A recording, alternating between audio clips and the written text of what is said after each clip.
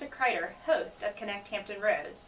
Today we're going to talk about the future of public transportation, and joining us is the Vice President of WSP, Roy Kienitz. Roy, thank you so much for joining us today. Happy to be here. Great, we're excited to talk about this. Now, the transportation marketplace is changing faster than we could imagine. New types of services are cropping up everywhere. You have Uber, you have Lyft, you have the bike share program. This means the public is going to have more choices than ever before, right? Yeah, we have seen a huge growth in new options, and gas is very cheap right now. And what that has meant is that patronage on traditional bus systems in all types of regions all over the country has been declining, and that's been happening here. And we looked at Hampton Roads has seen about a 15% drop in usage. Your peer regions around the country, it's been often more like 20. So, it's a problem, but it's not a problem unique to this region. Of course, here at Hampton Roads Transit, we have bus service in 6 of the cities, and then we have light rail and ferry service in Norfolk. But is our system configured correctly?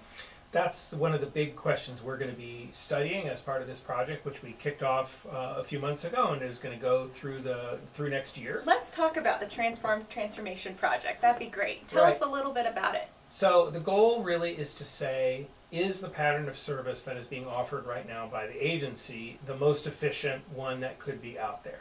This region has a somewhat unusual way of paying for transit, which is each of the jurisdictions, the 6 jurisdictions that participate in HRT, decides how much they want to spend, and then that's how much service is offered in that jurisdiction. And so you have these fairly uneven patterns of service that drive the overall pattern.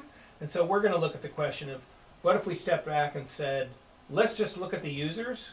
Where do they live? Where do they work? Where do folks need to go? And what would that system look like? And is that meaningfully different than what we have now? And that gives people an opportunity to say, do we want to make a big change? I think that's brilliant. Now, what are the steps for 2019, and how will this program and project really progress? So what we started out by doing is an analysis of HRT's current performance, and then the next phase is going to be what that future could look like. So on the current performance side, we've gone and looked at some financial benchmarks. And there's some good news and some not so good news there. The good news is HRT is a very efficient provider of service. We measure, what does it cost you to put one bus on the road for 1 hour? And HRT's costs are the lowest among the group of 10 agencies that we looked at that are all these sort of medium-sized metro areas. Wow. So that's great. But the next question is, all right, well, how many hours of service are you putting out on the road? HRT is very high in that measure. So the unit cost is low, but the number of units, given how many people are riding, that's very high. And so you end up having a cost performance that's sort of right in the middle, but you get there by a somewhat unusual path. And it's a little bit of a clue that what's happened is that over time, a series of small decisions have been made, which have led to a lot of service being offered in places and at times where the ridership yield is very low, and that costs something. And so then there are not funds necessary to offer as much service at the times of day or in the places where you might generate much more ridership. Well, that makes a lot of sense. Now, have you seen other regions do similar projects, and have you gotten to help out with some of the other projects across the country? We've been involved in Baltimore and Houston and in some other regions that have recently done big redesigns of their bus system. In Houston, for example, they had a very traditional, all the buses came downtown, people would transfer, get on the next ride, and then go to wherever they were going. And what that meant is for people whose destination is not in the core, it might be a suburb to suburb commute, it's a very inefficient system. So they've restructured to have much more of a grid pattern, so folks don't need to go downtown if that's not their destination. And that's led to increasing ridership in that metro area while their peer regions have seen some decreases.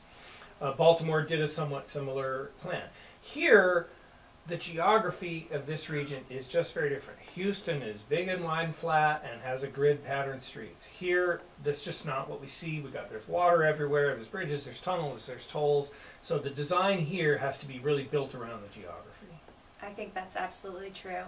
Well, Roy, this has been really interesting. Thank you so much for your time.